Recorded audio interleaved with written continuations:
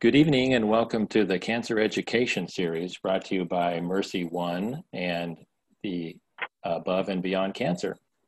In part, we're sponsored by the Holmes Murphy Foundation. I'm Chris Goodale, the Executive Director of Above and Beyond Cancer, and it's my pleasure this evening to introduce you to Dr. Richard Deming, who is our founder and an oncologist at MercyOne Des Moines. Dr. Deming? Thanks, Chris. This is Dick Deming, and sorry I'm not with you video. I'm honored to introduce our speaker, who is, I consider, a colleague. I've been working with Liddy Hora for over 10 years. Liddy is an employee of the American Cancer Society, and I have to tell you, there's no organization out there that not only talks the talk, but walks the walk and does more things for cancer survivors and for cancer centers than the American Cancer Society. It's been my honor to be a volunteer and a volunteer leader at the American Cancer Society since beginning my cancer career 35 years ago. And I just love the organization, love what they do for those of us who are professionals in cancer care and for cancer patients and their families everywhere. Liddy grew up here in Iowa. She went to West High in Iowa City, and then she got her bachelor's degree at Iowa State in Ames. For the last 11 years, she's been an employee of the American Cancer Society, and she's what we call a health systems partner. So she is assigned to work with various health systems here in Iowa, including MercyOne and Unity Point. So without further ado, I'm going to turn it over to my friend and colleague, Liddy Hora. Thank you, Dr. Deming. And thank you so much for inviting me to speak on this group and share a little bit of information on American Cancer Society and the programs and services and how we help cancer patients and those who also help cancer patients in terms of caregivers. So I'm going to go ahead and share my screen, get my video here, just a minute. Let's see if I can do this.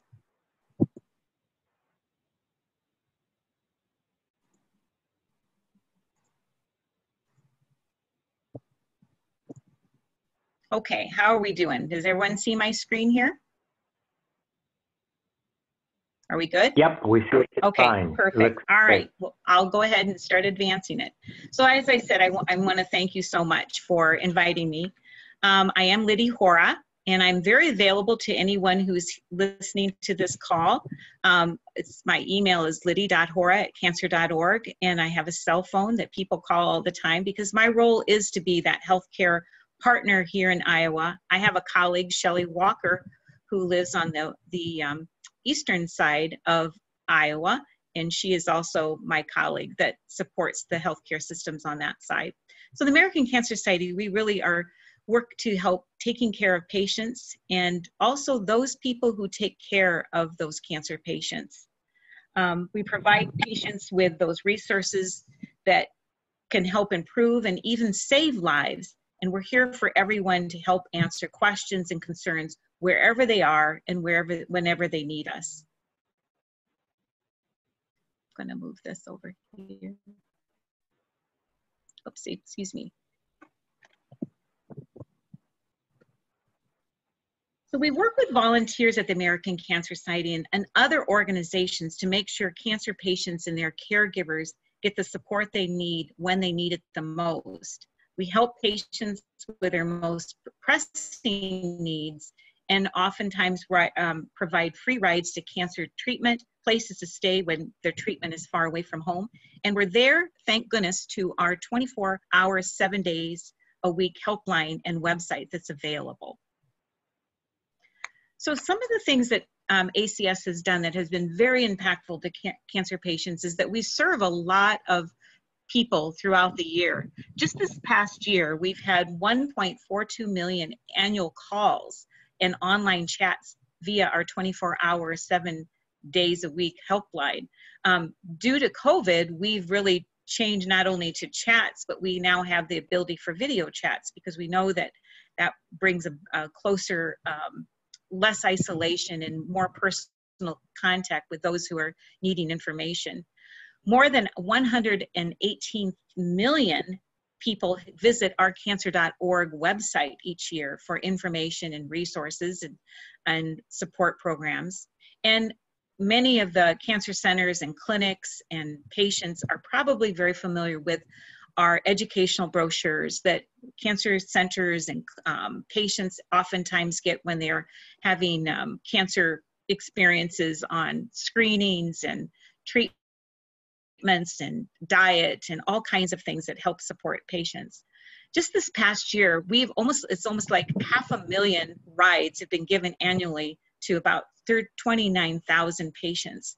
And I think one of the golden gems that we have at the American Cancer Society is our Hope Lodge. And if any of you have ever been to a Hope Lodge or seen a Hope Lodge, they are just a lovely facility that's a home away from home.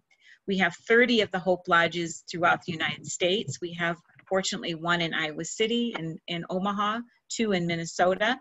But they provide the care that patients and their caregivers need when they are traveling for treatment, and it saves them a tremendous amount of money. Just this past year, it was $49 million annually saved for patients who were able to stay at our Hope Lodges.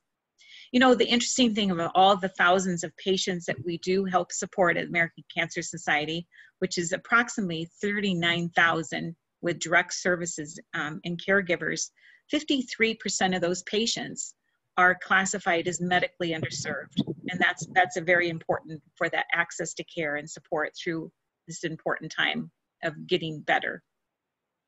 You know, one aspect, and Dr. Deming has been a very strong national leader in ACS CAN. And if you're familiar with ACS CAN, it's really our policy end with ACS CAN. It's a nonpartisan nonprofit, and in layman's term, it's our policy, it's our lobby group, and it's made up of leaders but very strong volunteers that really go and help level the playing field for cancer patients and caregivers by having legal laws and policies that make access to care and affordable health care doable. And so one of the things through COVID, because we know that cancer has not stopped, and neither have we during this COVID, was to get patient survey information about the effect of COVID was having on caregivers and cancer patients. And those of you watching this probably aren't going to be very surprised at this survey that we did with ACS CAN back in April, and then we did it in May.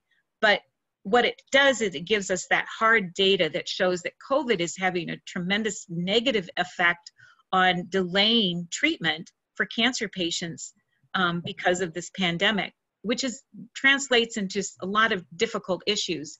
But you can see back if you look at the gray little dots there, back in May, the delay was at 27%, and now it's almost at 80% in May and June of delays, and it breaks it down from radiation and surgery and imaging. But this truly does translate into information that's critical for us to take back to our lawmakers and let them know that there needs to be access to care laws that can help support these cancer patients that are dealing with these astronomical challenges. These delays really translate into what is not a surprise, is that emotional impact that has negativity towards cancer patients. And almost 50% are very worried, have negative feelings about their well-being during COVID. They worry that that their cancer may grow. 20% say they are worried that they grow because of the challenges of just getting into the clinics and getting their care. And almost 70% of cancer patients are worried about the safety with the social distancing. So when you look at that, the financial impact that COVID-19 is having on cancer patients, it has a tremendous impact of almost 50% of them are having challenges with paying for their care. And there's a good percentage, 23%, about worrying about losing their health insurance. So American Cancer Society is taking this and taking this data to the people that can make the changes and help support cancer patients. And that also includes cancer centers, so that they're aware of the impact that cancer patients are having. Through COVID, ACS has not stopped the good work that we're doing. And if you go into cancer.org, you will see an incredible hub of information specifically on COVID-19 and the impact it has on cancer patients. And so here's a nice sheet that just sort of gives you an outline, but I would encourage you to go there because they've got specific podcasts available, what cancer patients and caregivers need to know about COVID, good articles that are daily updated, and just a tremendous hub of information. A lot of the calls that we're getting and the chats that we're getting at cancer.org at ACS are related to COVID-19, and we're able to have that positive and quick response. Some of the things that have changed with COVID that we are working through is, of our 30 Hope Lodges, we had to suspend some of the services right away because our Hope Lodges were not set up to help to deal with the pandemic. And provide that safety to cancer patients that are at risk and have compromised immune systems. So we are in the process, and we've already opened up several of them, of converting these Hope Lodges to being COVID safe, having PPE, the plexiglass, and trying to redesign these Hope Lodges so that there's safe social distancing and also testing for COVID. We've used some of our Hope Lodges throughout the United States as we've converted them to house our healthcare workers that are on the front lines dealing with COVID too, so that they don't have to worry about taking the virus back to their family. But more importantly, we continue to provide the update and guidance for cancer patients. And truly, the chat features, and we're doing the video chat features that ACS has really been helpful to help reduce that social isolation that so many cancer patients experience. And as I shared before, the public policy and advocacy to the cancer community has been very strong through COVID, so that our legislators and our leaders understand the negative impact and how important it is to help support caregivers, cancer patients, and survivors. Our research continues on through COVID. Just in Iowa here, we have almost $3 million worth of ongoing cancer research being done in Iowa City and University of Iowa. And so that is critical to supporting and helping save lives in this world. So let me share a little bit more here. I'm going to kind of look at my notes here.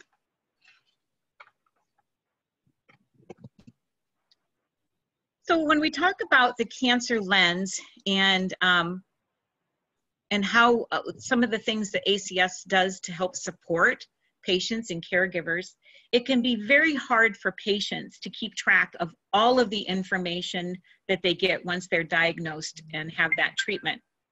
But keeping this information organized can help them be less stressed and be more prepared to talk to their doctors. So some of you may not be aware that we have at ACS, it's called a personal health manager. And it is actually online, available for free for patients to go on. And it really is a great tool that people can take and print off and put it in a binder and take to their doctor's appointments. And it really helps them have a kind of a one place for managing their side effects, notes for talking to the doctor. It has information on life after treatment, templates on managing your pain and recording your pain. So this is another tool that is very helpful for a lot of patients as our personal health manager, and I'd encourage you to take a look at that online. The other thing that has really been a benefit to a lot of cancer patients and survivors throughout, particularly in the world of COVID, when we cannot have the face-to-face support and we have to do things virtually, is that we know that cancer patients and their loved ones, they don't have to face this alone. And so they can actually go to the American Cancer Society, our Cancer Survivorship Network, and it's a free online community created for and by the people with cancer and their families. This is a wonderful landing site. I've heard so much personal testimonies of people who've been touched by cancer who are living in rural Iowa, and they're feeling isolated, and they need to reach out to that person or want to have that person who can connect with what's going on in their life. And they can go to the Cancer Resource Survivors Network and find those people throughout the United States. I had one woman tell me that she was so excited because at 9 p.m. in the evening, she would go on her computer and link up to another person who had the similar diagnosis in cancer stage in Wisconsin, and they've become quite supportive of each other. And she found this person through the Cancer Survivorship Network. So it's something that people can have shared experiences, give tips, and really provide that hope to each other in a safe environment. So when you go to cancer.org, you'll see there's a lot of different information, but it is oftentimes the first place that people go to, cancer.org, when they have that first diagnosis, because they know that the American Cancer Society is going to give them reliable information about their treatment, the side effects. They will be able to find out where there are programs that they can access and programs that may be nearby that they can find. Another thing that's very important about cancer.org, and this is really that access to care and the equity part of what we strive so hard for at ACS, is that we have over 50 languages and translators for people who reach out to American Cancer Society, that we can help them get the information depending on their language. That is extremely valuable, and it really is used a lot. If you go to cancer.org too, and if you go to the top of a toggle to the top right, you'll see a little icon that's Spanish, and everything will be converted into the language of Spanish. So that has been very helpful to so many of the people in the United States that English is not their first language. So what can you expect when you call, when you reach out to the National Cancer Information Service? We have personal and trained and professional people that are there, as I've said, 24/7, 7 days a week. People can call at 2 a.m. on Christmas Eve, and they will get someone to talk to them and help them through their questions and provide them that support. A lot of different things that come up. One is health insurance assistance. We have specialists at American Cancer Society that just specialize in health insurance and can help navigate those questions that oftentimes come up. Here's some of the most common, some of the more common questions that come out. I'm going to move my, that happen. General questions about cancer, as I said, financial. Access to care is huge. How do I get there? Is there lodging? Is there a Hope Lodge available? We often say that you may have the greatest treatment and cancer center in the world, but if you don't have a ride to get there, it's not going to help you. So those are really key areas that we at ACS support. Emotional support, as I've shared some of those websites, early detection and screening. Caregiving, we know that caregivers, it's a very important role and they need support. End-of-life questions. And of course, we have a lot of events that go on throughout the American Cancer Society, our Relay for Life, our Making Strides Against Breast Cancer. We just had a very successful, in June, a Coaches versus Cancer event in Des Moines. And so a lot of people reach out and get questions on how they can fundraise and become a team or help raise money for the American Cancer Society. So we get very good ratings with our National Cancer Network because we are there available for people. Actually, some of our best ratings are for just that emotional support. We have a rating of over 95% satisfaction, and people are they know when they go to the American Cancer Society that they're getting reliable, accurate, current information that that can help them through their cancer journey. So another area that some people are not probably aware of is the American Cancer Society has a lot of books and information that is available for cancer centers, navigators, patients, families. We have over 40 plus titles, and you can go to cancer.org bookstores, and there's children's books, books on how to quit smoking and healthy lifestyles. I myself have about 2 of their ACS cookbooks, which I really like. They're very healthy and tasty. And oftentimes when your people are touched by cancer and going through treatment, their taste and their desire for food is different, and some foods are not as palatable. So we do have recipes that can help through people who are dealing with some different side effects from treatment too. Very, very popular, and I would encourage you to take a look at that and see if there's something that you might enjoy. So we talk about American Cancer Society. We do care for people who care for people. And one of the things that we realize is the role of the caregiver is so critical to the cancer journey. When someone becomes a caregiver to a loved one, they have lots of questions, and we have really taken notice of that, and we are trying to help answer those questions and provide information to the caregiver what it means to be a caregiver and the perspective of what it means on their loved one going through this, and tips on how to care for themselves and how to care for the one that they are caring for in their new role.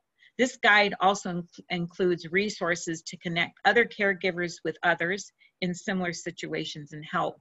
So one thing that's really nice about this caregiver guide is you can go online, and there's a virtual guide, but if someone would like a hard copy guide, they can actually chat through cancer.org or call ACS, and we can send you a hard copy. It's a lovely, lovely book. And I know MercyOne and Unity Point, their navigators have hard copies of that, and they think they've just said it's an invaluable tool because the caregiver role is so important. So going into more of that caregiver role too, we know that a caregiver goes through an array of different emotions. And so what ACS has done is we have created online caregiver videos that they're kind of those 3 different buckets of caregiver self-care, physical care training, and advocacy. These videos are excellent. Very current. They're a 16-part video series that really offers that psychosocial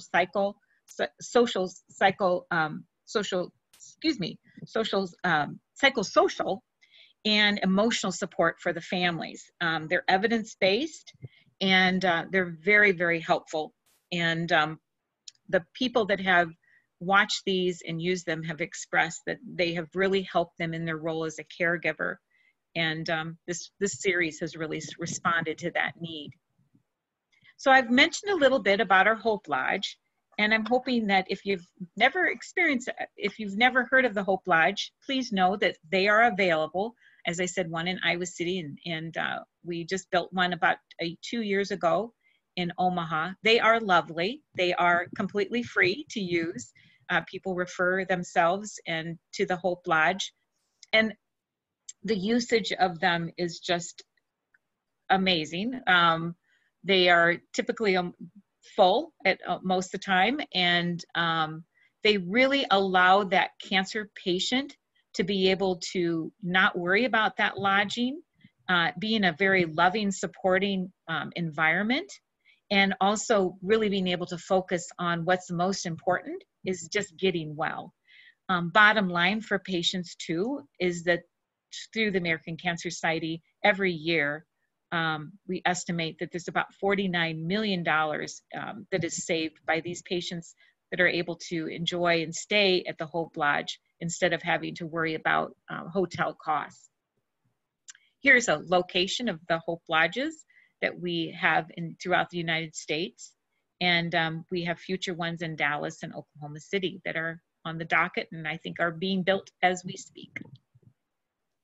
So many of you may have heard about our Road to Recovery program, and that currently is a very robust program and has been in Iowa. It has saved thousands and thousands of rides for the American Cancer Society. Currently, through COVID, we have it on pause, our Road to Recovery program. We are still very committed to it, but because of COVID and so many of our volunteer drivers, I should say, are elderly, many are retired, many have been cancer survivors themselves, we are in a position that we don't want to endanger or risk our volunteer drivers to be in the situation of giving rides. Now, we are working on some different plans to roll it out so it is safe. I will tell you on a personal note, our drivers in the Des Moines area in Iowa are so committed to helping patients get to their appointments and their treatment.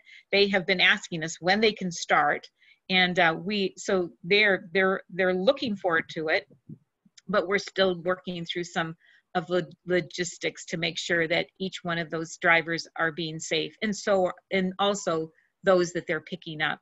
But just to kind of give you an idea, just last year in the United States, we gave nearly 29,000 patients a ride, individuals, and almost under 500,000 rides to treatment. It's a wonderful program. I don't know if I can share a video. Chris, do you think if I play this video, this would work? It's really short. Yeah, it should work. Okay, we'll give it a try and see how I do, okay? Okay.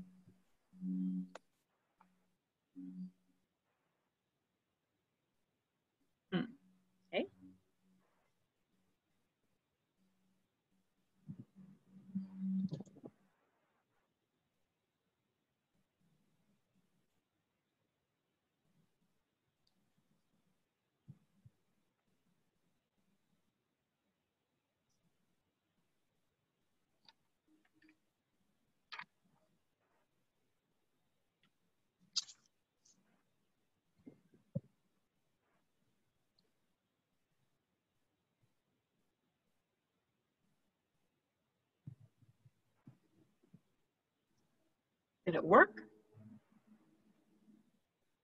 Well, it was hard to hear. I didn't. Oh, okay. It was hard. We won't do another one then, because you just never know with the Zoom. Right. Okay.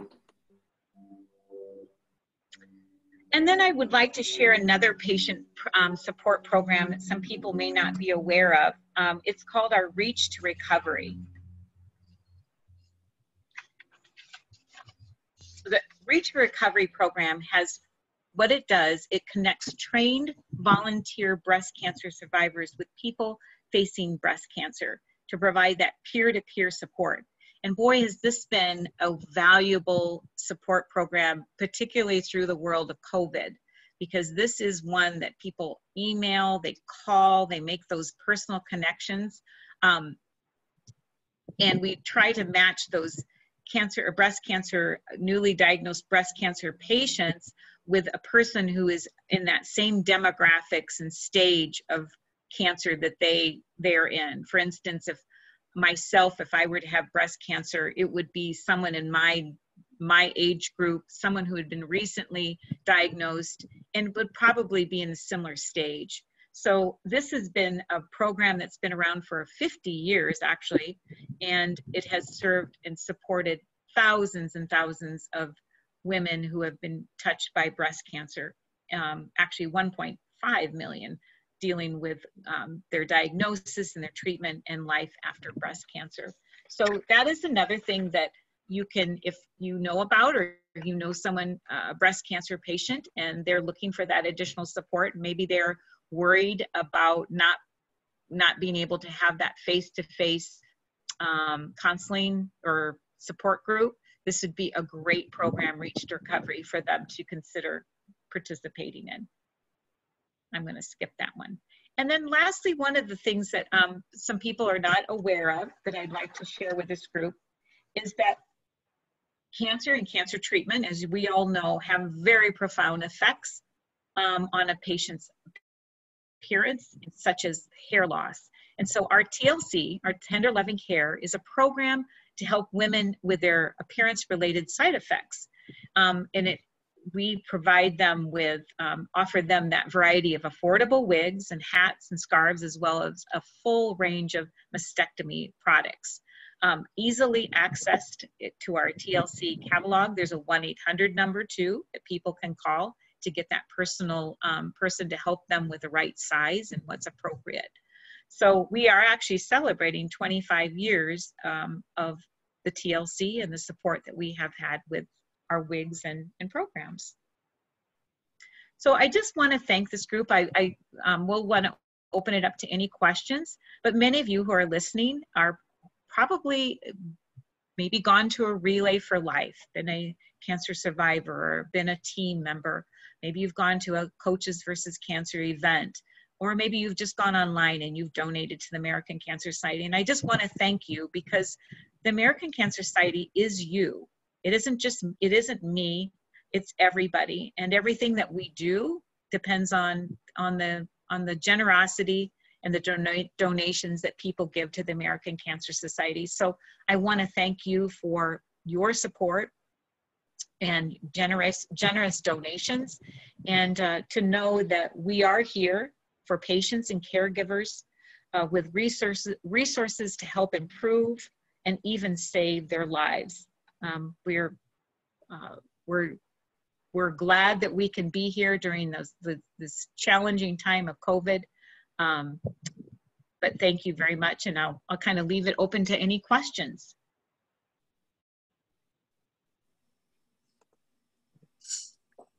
Liddy, we did have one question. What does what ACS research is being done? What specific support does ACS provide to research?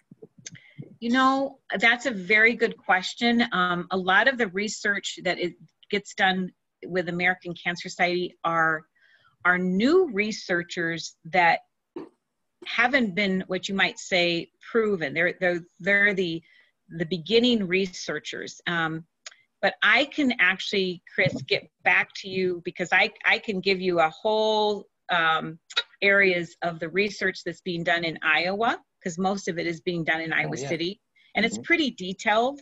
But I can share that with you. I'd rather almost give you a document that could share that specific researcher information that's going on.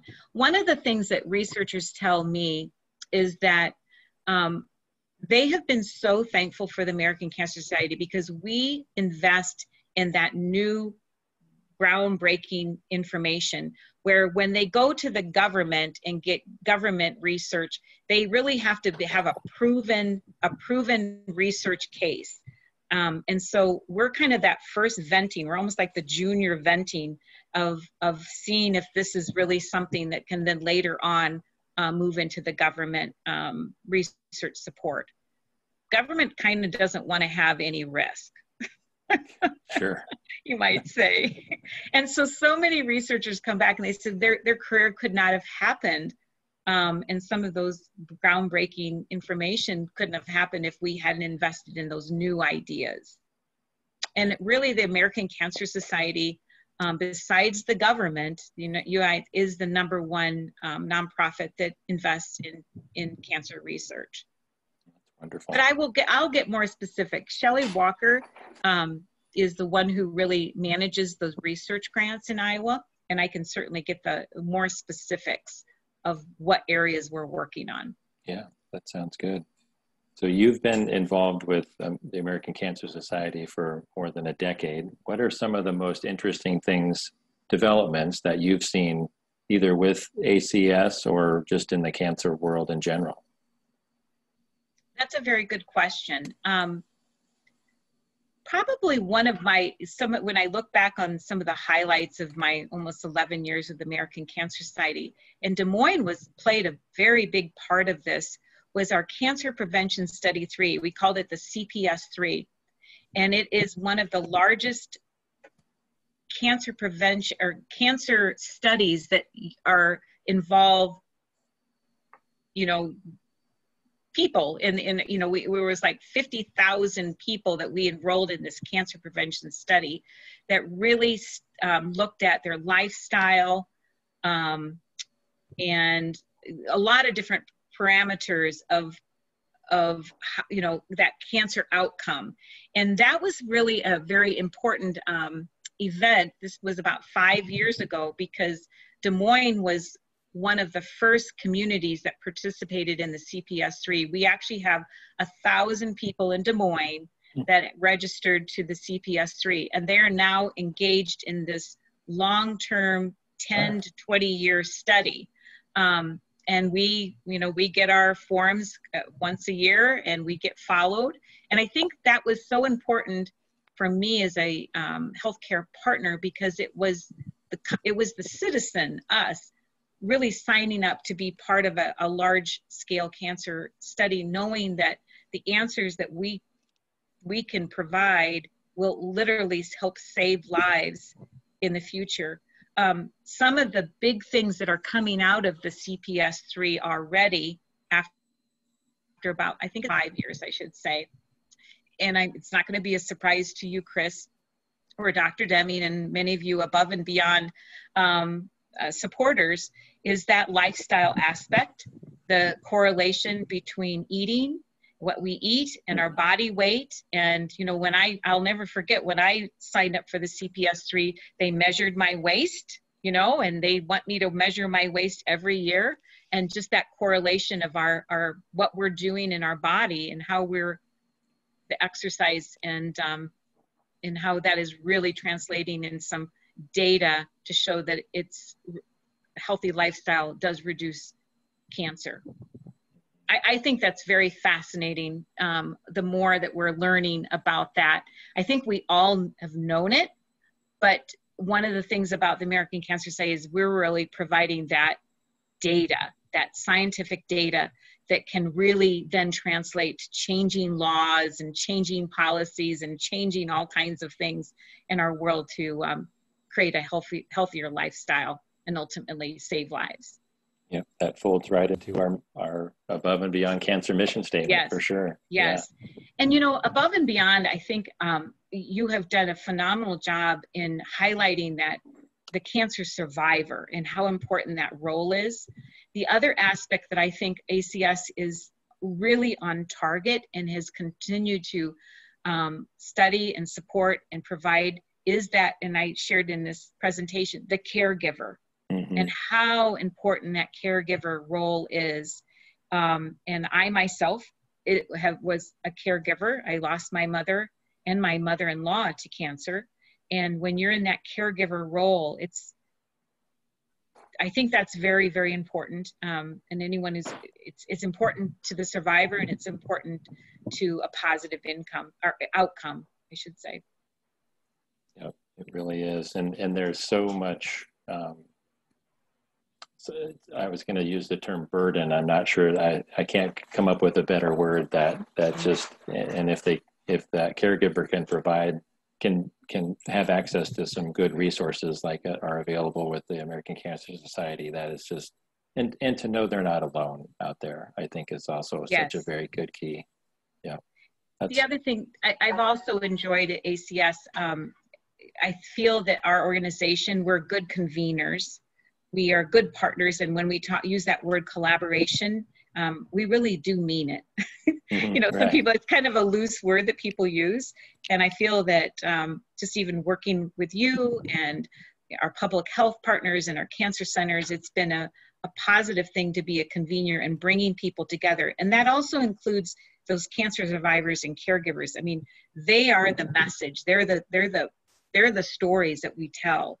And they're the reason why we get up in the morning and we are so passionate for the work that we do. It's them. So Absolutely. Once again, I think at the end of the day, the people I have the most respect and have the greatest impact in our work are those people touched by cancer. Mm-hmm. They keep us going. Right.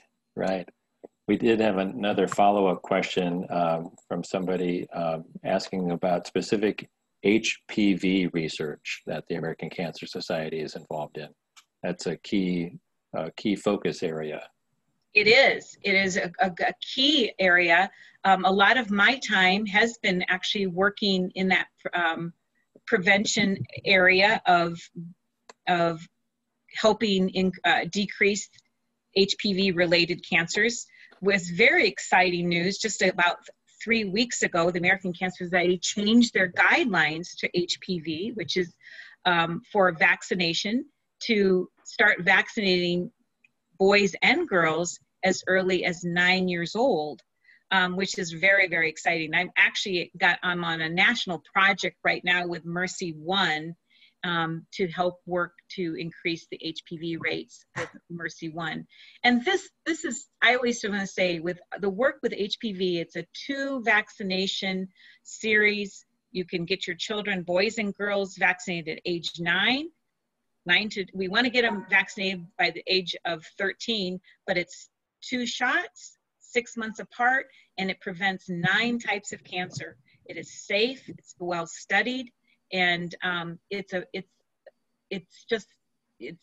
such an important vaccination to get our kids and youth vaccinated so that they never have to be told that they have any type of cervical cancer, head, neck, and throat cancer, and all of these other quite horrendous cancers that are related to HPV. And I do appreciate our healthcare systems and cancer centers, because they realize that it's a preventable cancer, and their clinics and their pediatric doctors and their primary care physicians are very, very committed to getting those vaccination rates up higher so that we can prevent cancers. You mentioned when you were talking about the Hope Lodge, the 30 of them that exist, that they're already working in Dallas and in Oklahoma City. Are there other things that sort of after the pandemic, maybe that that the American Cancer Society has been working on that you see as sort of front edge, if you will, advances that your organization is focused on? Thank you for asking that, Chris. And I think the one area that we've tried to, or going to be focusing on more, is actually the real focus is the road to recovery, and being able to even perfect that match up for drivers to patients in a safe environment to get them to their appointments. We realize that transportation is a huge issue, and we are looking at different grant opportunities and projects that we can partner with our healthcare systems to really help in that critical area. Mm-hmm. Access to care is a huge, huge issue. Yeah, that's been one of the things in the 2 years I've been in my position with Above and Beyond Cancer, that, it, as you said, it doesn't matter how great the care is if they can't get there, or they don't have access to a place to stay or a meal that the evening before their treatment, or there's significant barriers, and most of us don't think too much about them, unfortunately. It is a huge barrier. And especially in some of these areas that are, well, Iowa and a lot of areas are very rural. If you don't have a car, you don't have, there are people that just don't have anyone that they can call and get a ride. And so then some people, they choose not to get treatment. So I would say that would be the area, and also how we can continue to partner, because transportation and access to care, no one group is going to solve that problem. Right. It is a complex problem, and I always say it's like a big piece of a pie, and we're going to be one piece, but trying to convene groups together so that we can fill in the gaps and provide that critical service to get people to their treatments. Yeah. Well, this has been very informative, Liddy. I really appreciate your time, and you're lending us your expertise this evening. And I know that this will be recorded, as we talked about earlier, and it will be on our YouTube channel for people to see after this. If there was something that you might have missed early, or you joined us late, you're welcome to, as starting tomorrow, I guess, go back and catch this live or recorded, and then we'll have all of our cancer education series since we started this Zoom back when the pandemic moved us away from having them live and in person. So thank you. And anyone who's listening that is always welcome to email or call me, because that's what we're here for, to help answer questions and connect people and support cancer patients, survivors, and their caregivers. So thank you. Yep. Well, we appreciate your time. And as I said, I learned a lot. I'm sure our audience members did as well. So Liddy, thanks so much, and keep up the good work. Thank you. You too. Bye-bye. All right, take care.